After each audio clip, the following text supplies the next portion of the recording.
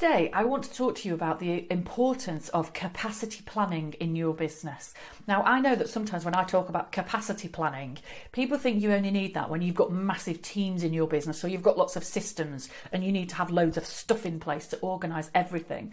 But even if it's just you or it's a small team, planning your workload and planning your capacity is one of the best things that you can ever do to help you keep a lid on the overwhelm and to feel like you're really in control of your business. And not only does it do that, it also actually helps you to deliver a fabulous service to your clients, because you can manage their expectations much better in advance. You can plan your workload, you can clarify your deadlines.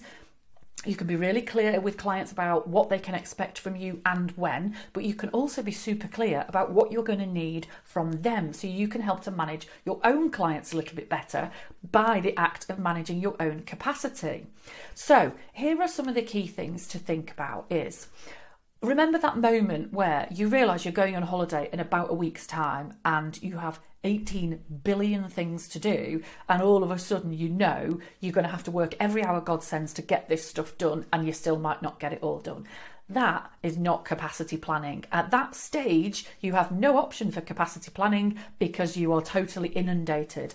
So what we're really talking about here is planning regularly for 4 to 6 weeks in advance. So there are no sudden bottlenecks, there are no sudden massive pressure zones in your business. You don't suddenly end up with a week where you've got 15 different deadlines and then 2 weeks where actually you don't really have a lot to do.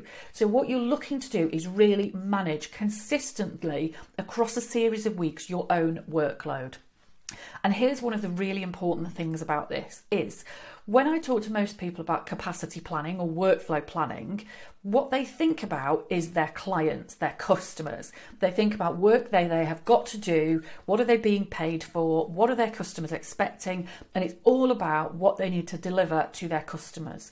But for you to plan your capacity effectively, you also need to think about all the other things that you and your team have got to do over those 4 to 6 weeks period. So you have to be thinking about your business planning, your strategy work, thinking about time that you need to dedicate to marketing, thinking about finance, thinking about new products, thinking about developing processes. But all those things that you want to be doing consistently in your business every week, all of those impact your capacity. So when you've got clarity on how much time you need for all of that every week, that also gives you the revelation of just how much time you actually have to dedicate to client work. And that is often an awful lot less than you think it is, which sometimes can come as a bit of a shock. Sometimes it's a bit worrying that you think, well, hang on a minute, that's my income generating time. Maybe there isn't enough of it. But that usually just tells you that you're probably undercharging. But you can factor all of these things in. You can get super clear on all the different things that you need to do over a series of weeks. And once you turn this into a bit of a habit and a routine, it becomes really, really easy. But it also means that you are organised, you are stress-free, your clients know exactly what's going on. It means that if you are facing a bit of a bottleneck, you know straight away that you're not going to say to a client, that's fine, I'll sort it next week, when actually you don't have capacity for another 3 weeks. And it might be difficult to have that conversation, but in having that conversation to say, I'm full for the next 3 weeks, you educate your client to come to you sooner next time, so they better manage their work, allowing you to better manage your work, and you become a much smoother working client-supplier relationship. So it's all happy days stuff.